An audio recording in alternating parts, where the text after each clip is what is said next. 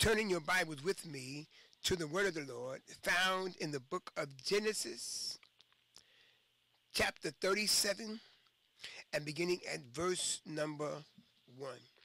That's Genesis chapter 37 and verse number 1. And Jacob dwelt in the land wherein his father was a stranger, in the land of Canaan. These are the generations of Jacob.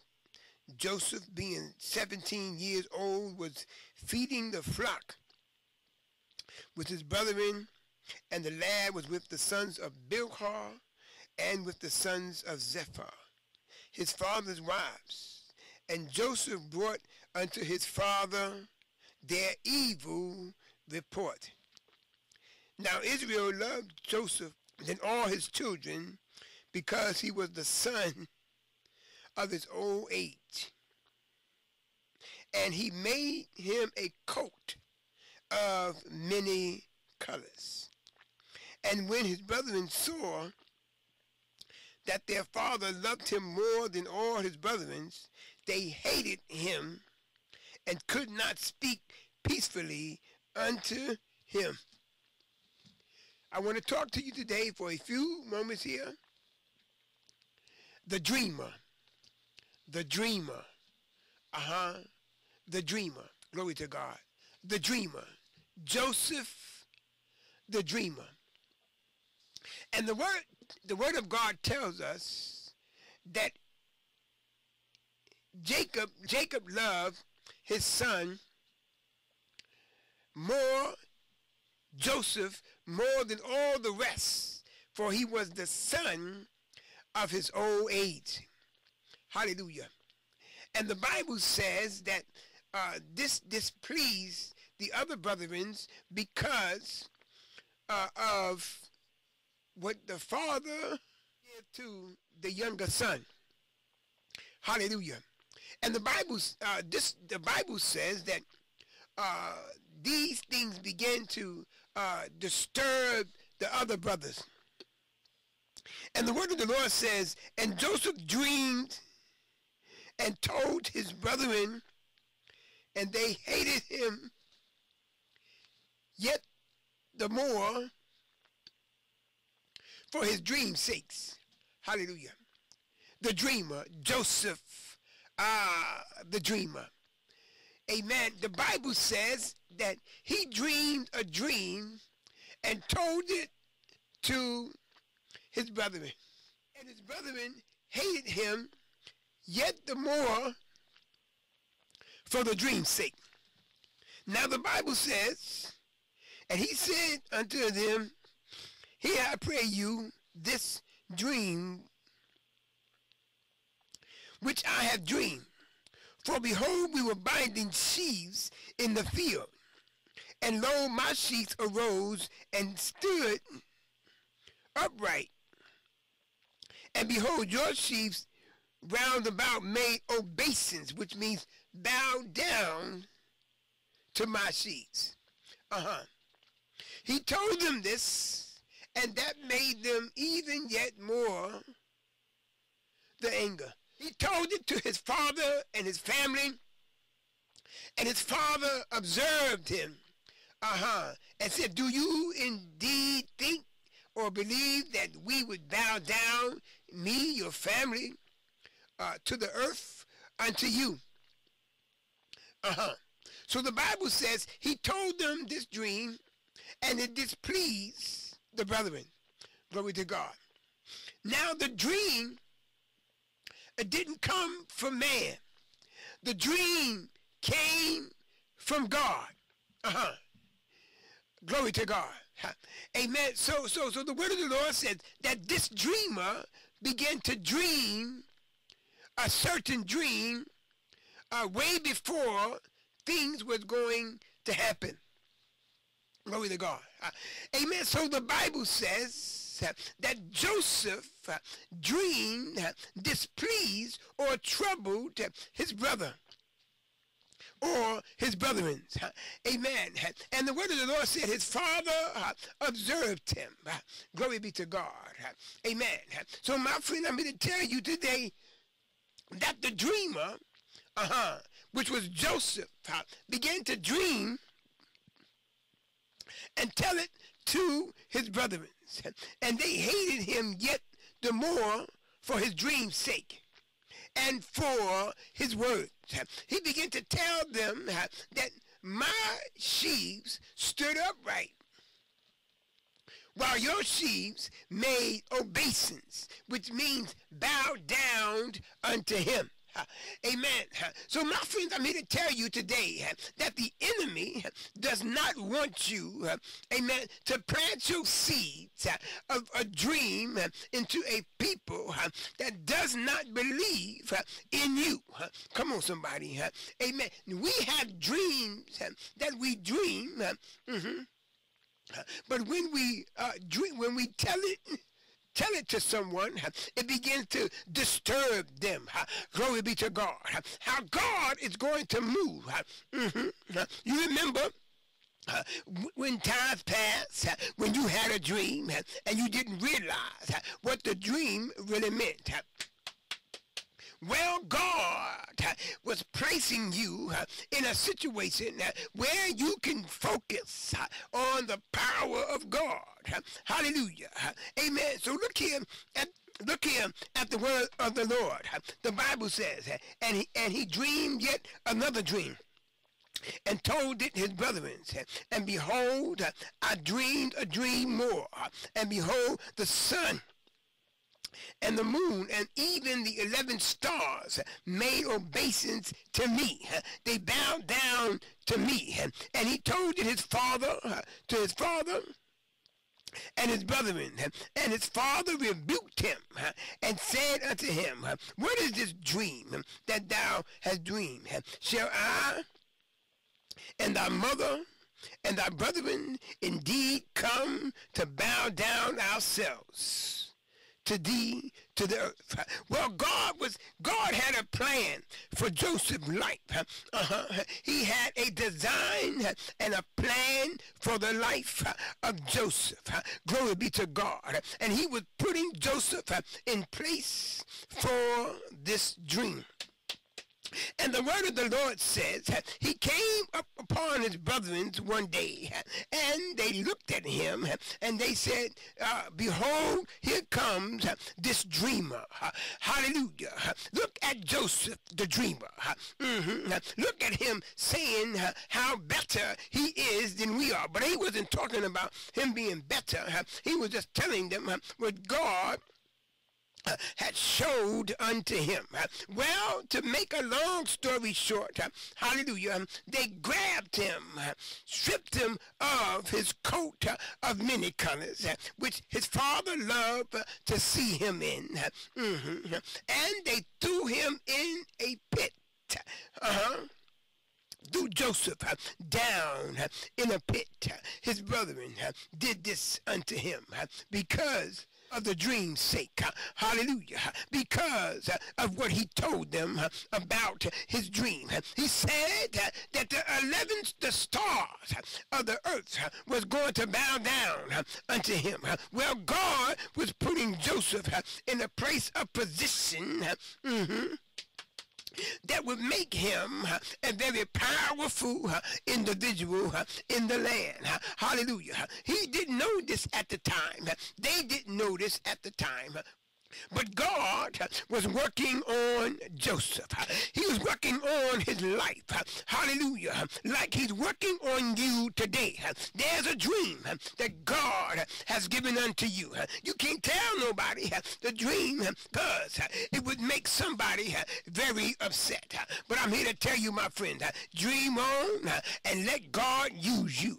Hallelujah. I've got a dream that God's going to move in this area of West Virginia. I've got a dream that God's going to deliver and bring about the people here in West Virginia. Glory be to God. Hallelujah. So the word of the Lord says the word of the Lord says that Joseph dreamed a dream, and it caused him to be thrown into a pit. There was no water there, so he was not going to be drowned in the pit. And when they saw a band of merchants come about, they picked him up out of the pit. Now Reuben had moved away from the pit, and all of them were about doing different things. And Reuben was going to come back and kind of like, sneak his brother out of the pit and deliver him back unto his father. But when he came back, Joseph had already been sold, and he was being carried away into the land of Egypt. Hallelujah. This is how God was working in his life. He was thrown in the pit, sold as a slave, and lived in a house called Potiphar. And Potiphar began to observe him and began to be pleased with his work. Glory be to God. So he began to put Joseph, a man that came from a faraway land, from the land of Canaan. He began to put him in charge. Put him in charge of his household and give him a high position in his household. Hallelujah. And Joseph began to work diligently in his household. Amen. And it pleased Potiphar, amen, the one that he was sold unto. Glory to God. But I'm here to tell you, my friend, the dream has not come to full fruition. It's still not yet finished yet. The dream that Joseph dreamed has not been completed yet. God was still working on Joseph. Hallelujah. God was still yet working on Joseph. Then they passed by merchants, amen, and they drew and lifted Joseph out of the pit, and sold Joseph, amen, to the Israelites for 20 pieces of silver. And they brought Joseph into Egypt. And Reuben returned unto the pit, and behold, Joseph was not in the pit, and he rent his clothes. He was fearful. He said, my brother is now dead. But no, they told him, we sold him, and he's going to Egypt. He's going to be going to Egypt with a band of merchants. Hallelujah. But I'm here to tell you, my friend, the dream was still yet not done. God was still not yet finished working on Joseph. God had had to pick the plan that no one, amen, could understand. God had a plan for the life of Joseph that man couldn't even see. God had a plan for the life of Joseph that Joseph couldn't even see. Hallelujah. Joseph began taking charge over, amen, Potiphar's house. He began to be in charge. He was the man that everybody came to. He was the one that everybody looked to for advice and for things. Hallelujah. God was just putting Joseph into place. He was a dreamer, yet he continued to dream. Dreams, continued, amen, to work on his life. Hallelujah. So they went back to the father and said, Father, this is what we found. Examine this garment and see whether it be our brothers or your sons. Hallelujah to God. Amen. He looked at it, and he looked at it, and he saw that it was Joseph's.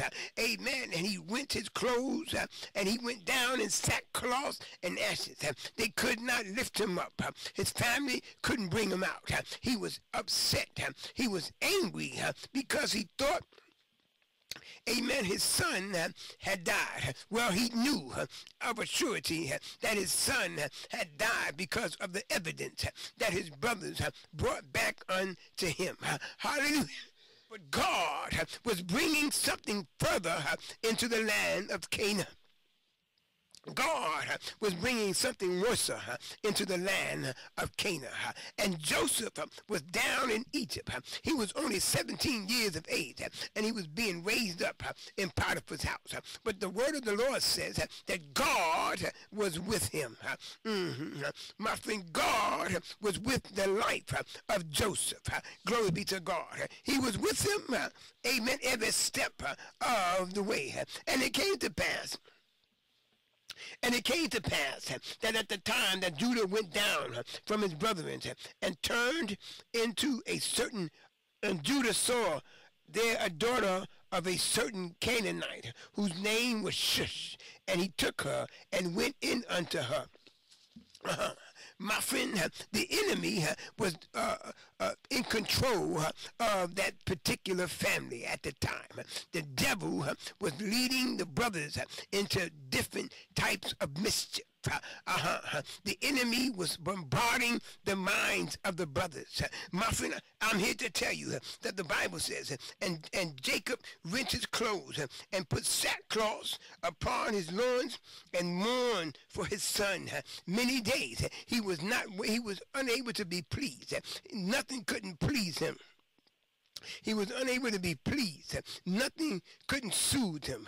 He went down in sackcloth and ashes. He said, I feel that I'll go down to the grave, mourning the loss of my son Joseph, whom I loved with all of my heart. My friends, I'm here to tell you that God was still yet working on Joseph. Hallelujah. Joseph became an overseer, amen, of the house of Potiphar. He began to be the one that they looked to for advice and for things. Hallelujah. And the Bible says that Potiphar had a wife that looked at Joseph, and Joseph, and in her eyes, Joseph pleased her. But Potiphar put everything into Joseph's hand except his wife. Come on, somebody, talk to me. He put everything into the hands of Joseph except her. One day, his boss, Potiphar, went on a trip. And the wife said, this is my opportunity now to have this individual in my possession. She came in unto him. He ran, shook off his garment, and left it there. And when Potiphar came home, he said, you brought this Hebrew in here to mock us. And look what he done. He tried to attack me, tried to take me. Potiphar put Joseph into the jail system, locked him up in jail, took him and put him in prison. Joseph was in jail for a long number of years. Hallelujah. But I'm here to tell you, my friend, that God was with Joseph. Hallelujah. He was with the dreamer. God was with that dreamer Joseph. He was with him in trouble. He was with him in jail. He was with him in the pit. He was with him in the palace.